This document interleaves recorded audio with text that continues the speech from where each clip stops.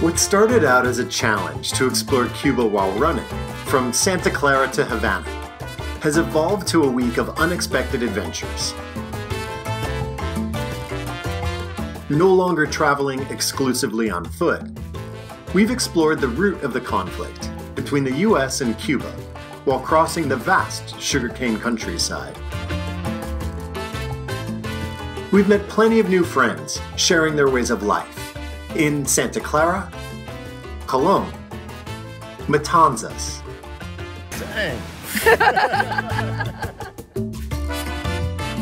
and we've awed in the majesty of nature while speeding up a local river and discovering the Viñales Valley, a UNESCO World Heritage Site.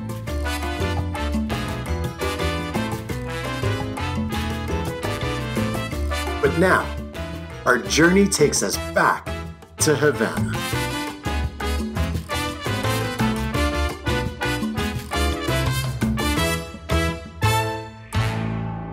If you're like me, when you think of Havana, you think pastel-colored buildings, vintage American cars, and rumba beats pouring onto the streets from smoke-filled lounges. That Havana does exist, but the truth, as almost always, is much more nuanced. Havana is a city still recovering from recent hurricanes. Maria, Ida, and Ivan washed out homes, caused intense flooding, and destroyed buildings which were already suffering from deteriorating infrastructure.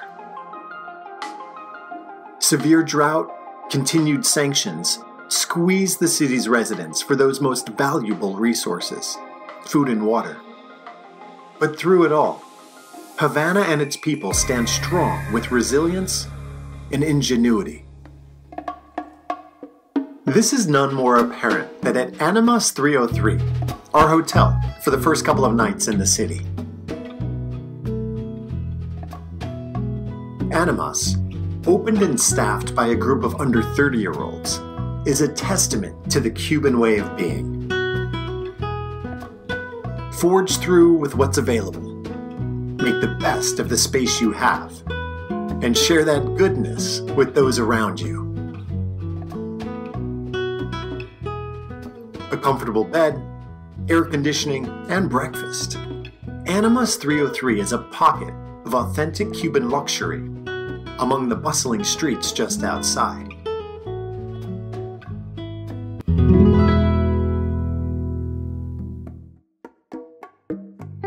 But whether it's the building of a new hotel, training in the performing arts, or acting as a refuge for expat writers, a determined yet reflective spirit fills these streets.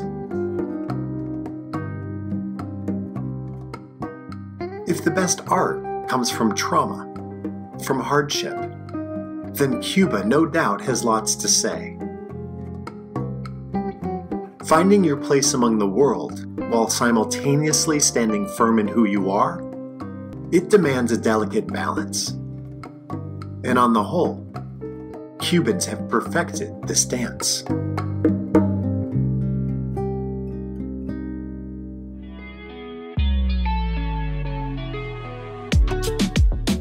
Like anywhere, Cuba has its holidays celebrating and memorializing the past. Each September 28th, kids play in the streets, large pots of stew cook on open flames, and traditional Cuban music floods the city. Block by block, street parties celebrate the formation of the CDR, the Committee for the Defense of the Revolution.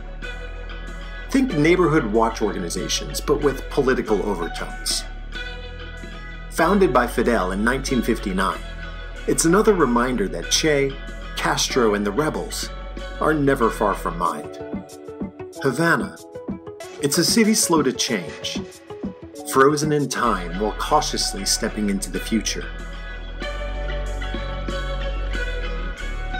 During our visit, the internet is available only in designated public spaces. It becomes a community event to gather and check email, browse the news, and get glimpses of the outside world.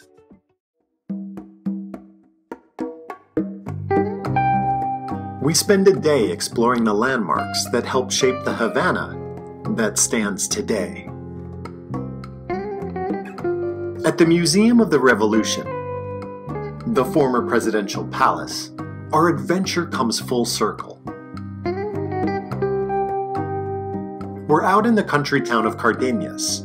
We saw the burial place of Jose Antonio Echeverria. Here, we see the bullet holes left during the attempted coup, the attempted overthrow of dictator Batista in 1957.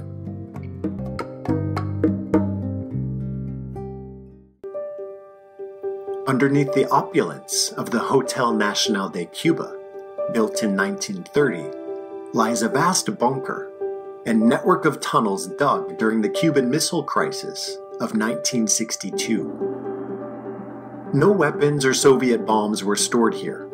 Rather, the network that circles the hotel was used for espionage and housed periscopes that kept an eye out for any incoming foreigners into the bay.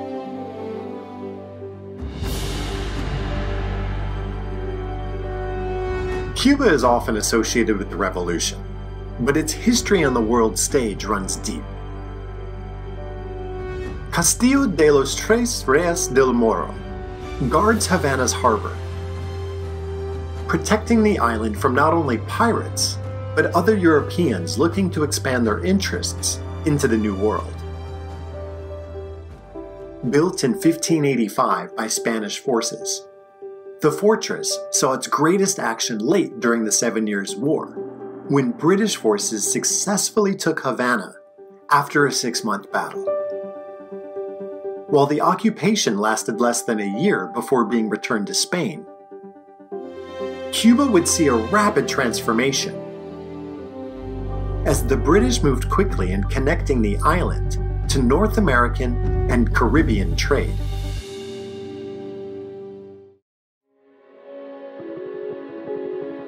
And no visit to Havana is complete without a visit to Plaza de la Ciénaga, in the midst of the old Havana district.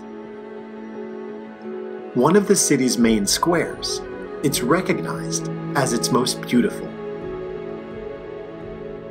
Here, the Cathedral de la Habana stands proud as Havana's greatest example of 18th century Baroque architecture. Originally swampland, and then a grand neighborhood housing Havana's richest residents. Across the square is the area's oldest house, now the Museum of Colonial Art.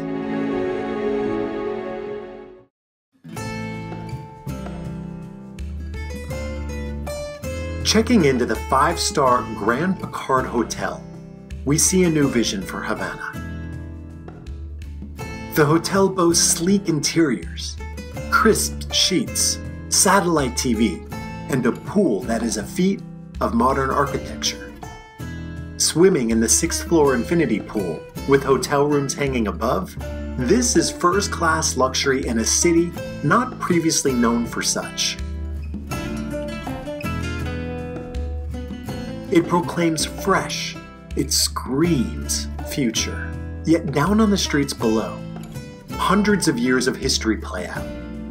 The chants and rhythmic clapping of Juego de Mani, or Game of War, originally developed by African slaves brought to Cuba, lives on through a celebration of the past, folklore, and its current social activity. 2 men at a time enter the chanting circle to spar with smooth movements of the hands, high leg kicks, quick ducking, and strategic jumping. As this ritual steeped in history played out against this ultra-modern hotel, my days in the countryside fill my mind. The spirit of the revolution, still highly spoken of among so many new friends, rang within. Their desire to live free, sovereign, and independent clashed, if only for a moment, up against the smooth white exterior of the Spanish-owned hotel chain. It's this desire for which the great Cuban writer Jose Martí wrote and fought so strongly for, And it's at the memorial to this apostle of Cuban independence at which our journey comes to a close. So we've made it here to Revolution Square in Havana. It wasn't all running. It wasn't all walking. That's okay. It was still a whole lot of fun. Born in 1853 in Havana, under the Spanish Empire, Martí quickly came to resent foreign rule at a young age.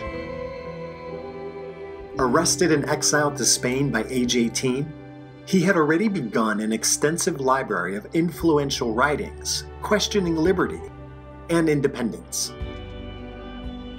While overseas, Martí urged the formation of a revolutionary party, one that would establish Cuba as its own country with full self-governance. Returning home to help lead an uprising, he was killed in battle in 1895. But his light was not relinquished. Rather, his killing served as a national rallying cry for independence. Martí writes, "In a time of crisis, the peoples of the world must rush to get to know each other." While perhaps the threat of an intense crisis between Cuba and the United States has passed, our countries, our peoples, still live with the ramifications of decisions made. I leave the island with hope. Hope that the memory of the revolution, of Che, might diminish just enough so a new future might take root. I leave the island with hope that the US embargo might soon too become a memory. Is this the generation that takes a step off the road we've been traveling, wonders what else is possible, and steps into the unknown? Perhaps, and perhaps if Cuba does, they find a neighbor also willing to chart a new way forward. And we take the first few steps of this new adventure together. So there you have it, a 200-mile run across Cuba. That ended up not being a 200-mile run across, but we still got across Cuba. I'm curious, have you ever been to Havana? If not, would you like to go to Havana? What do you imagine the city to be like? And has this video helped change your perception about what the city might be? Please feel free to reach out and leave me a comment. I would love to hear your thoughts. If you've been following along during this Cuba series, thank you. I so appreciate you returning and sharing this experience with me. If you're new to the channel, welcome. I'm so glad you found us. If you found this video to be entertaining, or if you found anything in it to be of value to you, please consider subscribing by tapping that button down below. You can hit the bell so you get notified when our next video goes live. You'll never miss it. Maybe you'll even give this video a like. It's your support that is helping to grow this channel. And for that, I am incredibly grateful. Thank you. Did you miss where this adventure went off track? If you did, you can watch this video right here. Until next time, my friends, let's keep finding what makes us similar while celebrating our differences. Let's keep looking towards the future while remembering how we got here. And of course, let's keep exploring the luxury of adventure.